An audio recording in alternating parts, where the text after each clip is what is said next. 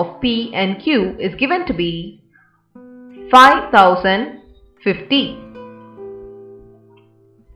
The average monthly income of Q and R is given to be 6,250, and the average monthly income of P and R is 5,200. So we have to find the monthly income of P. That's a question.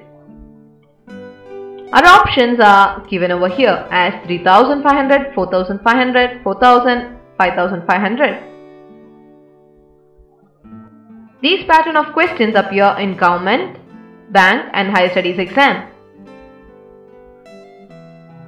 Let us see how to solve this. It is given that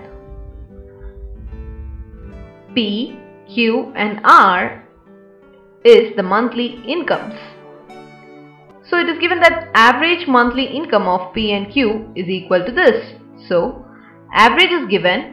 We know the number of observations. So sum of observations is nothing but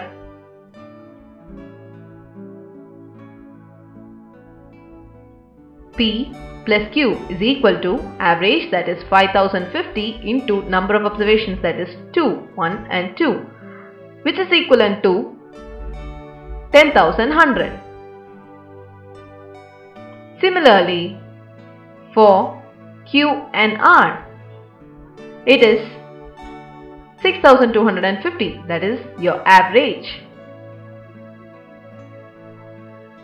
Multiplied by 2, you get the sum of observations as 12,500.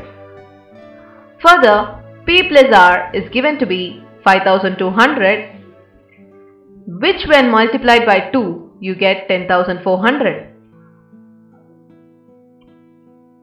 Adding 1, 2 and 3, we get P plus Q plus R plus P plus R, which is equivalent to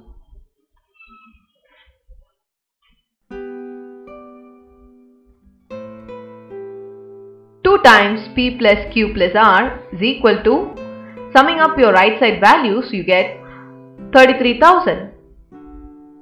So P plus Q plus R is nothing but 16,500. Dividing your 33,000 by 2, we get 16,500. Subtracting 2 from 4,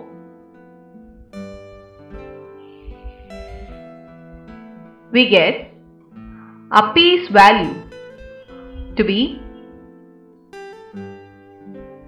4,000.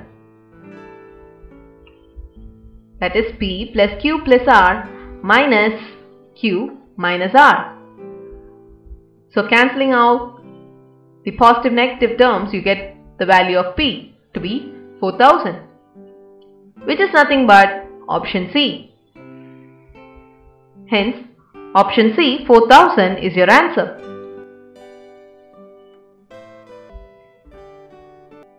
Thank you so much for joining with us in GTech on average.